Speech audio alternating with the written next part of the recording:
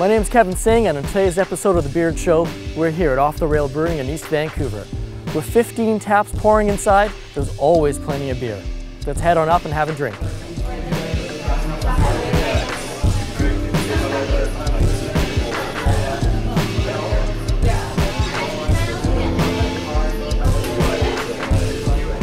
So I'm here with Mike from Off the Rail.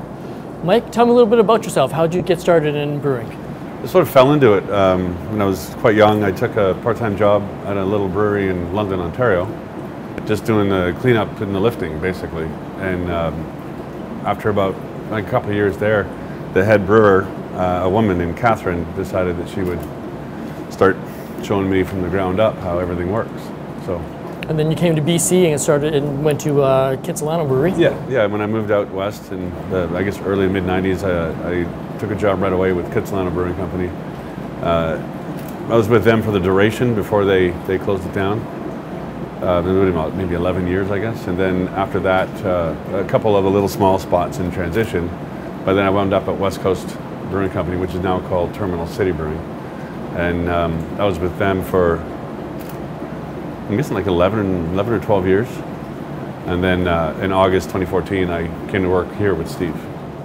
So this place says, so you helped build this place, I guess, because it opened in February of 2015. Yeah. Tell me about some of the beers you guys have brewed here.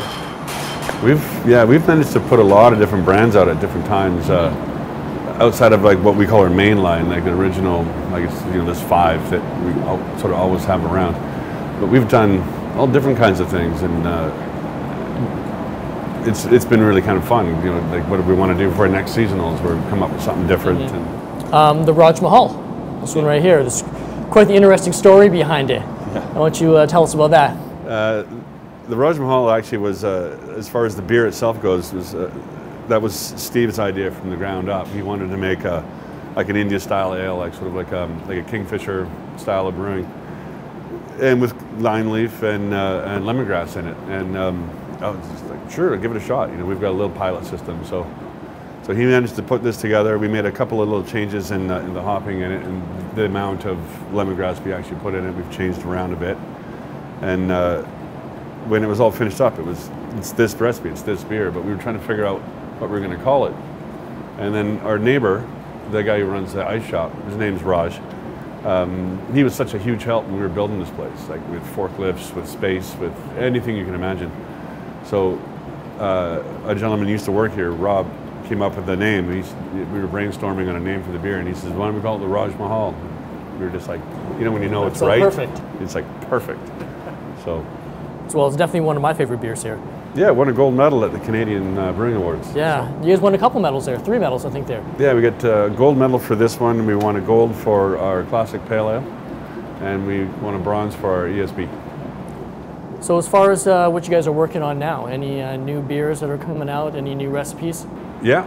This spring we're hoping to. Well, we're going to bring back the Citra, the Cam Citra beer, because people are always asking for it. But we're going to do a smash this year, like a single malt, single hop. Okay. We've got a couple of small batch unfiltered Hefeweizens that we're going to, if they're right or only a little bit more fine tuning, then we'll probably go big on that. And we did a small batch of Amarillo IPA recently that is outstanding. So that might get worked into a large batch.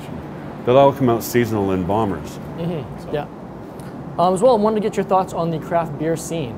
It's just exploded over the past few years here. Oh, it really has. It's been great to watch, and there's so many good people that are in it. Mm-hmm. And the thing that I find most amazing about it is, you'd think with such a dense population of people doing this kind of work, that there'd be stronger sort of competition. And I'm not saying there isn't competition. If you're the sales guy trying to get taps at a bar, there's lots of competition. For sure.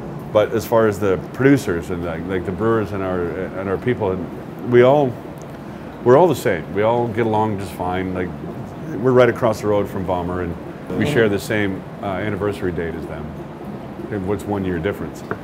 And all those guys have been so great. Like if we run out of something, we can borrow it from them, or vice versa. And same thing with all the other guys in the neighborhood, like Doan and Powell and Calster, all the guys. And it's on the production side, it's a pretty great community. It seems like a very tight-knit community.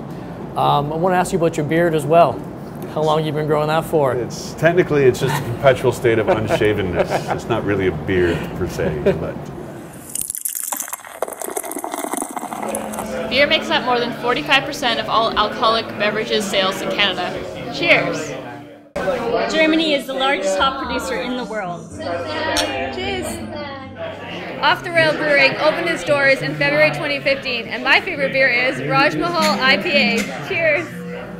So Mike, what are we having here today? Today we've got our Checkmate Pilsner, our Classic Pale Ale, our ESB, and our Nut Brown.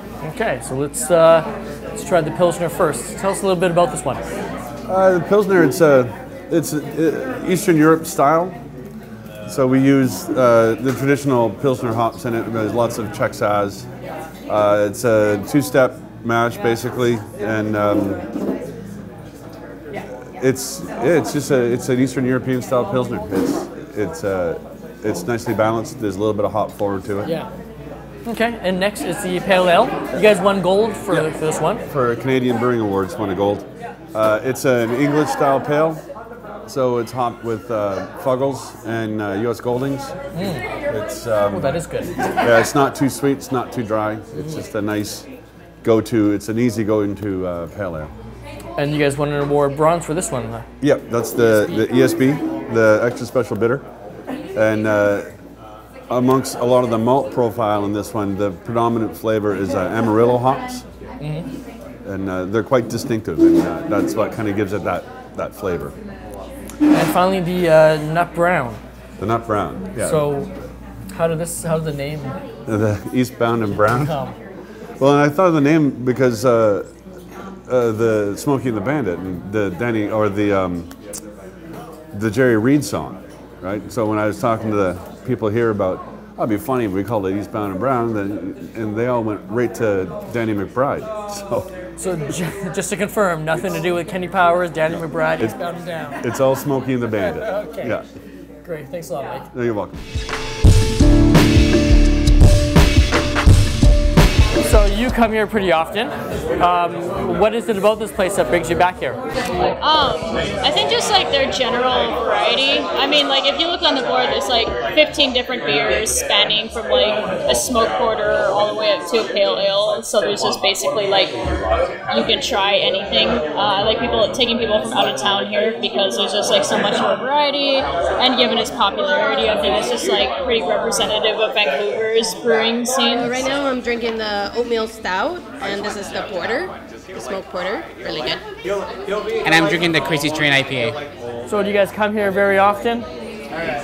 Often? Yes, I would say so. At least once a month for sure when we're in the area. And what's the reason for coming around? What do you guys like about this place? We like the vibe, we like the neighborhood, we like The sense of community, there's so many breweries in this area, and this is definitely one of our favorites. Well, we're in town. We live a little bit out of town, and we were thirsty, and we know that we can always find something delicious here. And you guys have been here before, I assume? Yes, yeah. And we like the vibe, and we like the people who run the place, and staff is great, and the beer's really nice.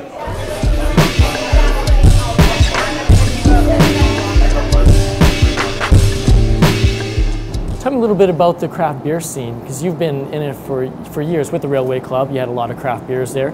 How have you seen it grow in the past 15 years, I guess?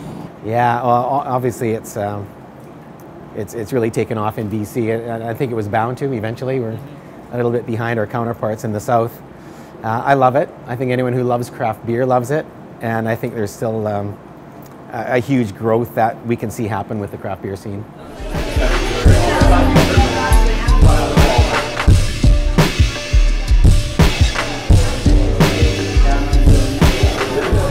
So that's a wrap at Off the Rail Brewing. From brewery to the bottle, some great beer. Cheers.